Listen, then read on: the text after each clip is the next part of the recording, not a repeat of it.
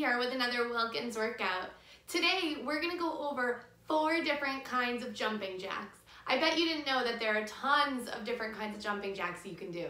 And today we'll go over 4 of those kinds. Make sure that you have a little bit of space around so that you can get jumping. And let's get started. So the first kind of jumping jack we're going to go over is just your standard jumping jack. The most common, the one you've probably done before. Reminder, you start with your whole body together, nice and straight, slight bend in those knees, like a pencil. Then you open up those arms like a starfish. Arms and legs come out at the same time.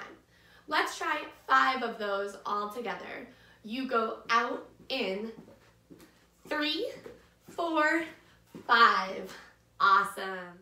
The next kind of jumping jack we're going to go over today is a step jack. Let's go over a step jack. So, you start with your whole body together. Same thing, like a pencil, slight bend in your knees. You're gonna step out with 1 foot while you bring your arms out like a starfish. So 2 arms, 1 leg out.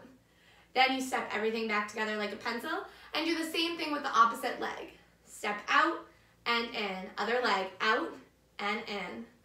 Out and in. Let's do 5 all together. Ready, set, go. You have 1, 2, 3, 4, and 5. The next kind of jumping jack we're going over together is called a high knee jack. So, the first thing you're going to do is start stepping with high knees. So that's a high knee march, just like this. Once you have that motion, I want you to start to take your hands, loop them underneath that high knee, then bring them all the way up over your head. Under the other knee, all the way up. Step. Bringing those hands all the way underneath your knees every time. Let's do 5 all together. Ready, set, go. You have 1, 2, 3, 4, and 5. Great job. And the last kind of jumping jack we're going to go over all together is a crossover jack. This one is definitely the trickiest. So, in a crossover jack, your legs actually don't start together. They start out wide, and so do your hands, kind of like that starfish. Then, when you jump up, I want you to cross those legs and cross your arms at the same time. Then when you jump out, everything out like a starfish. Cross over and out. Cross over and out. Here's where it gets tricky.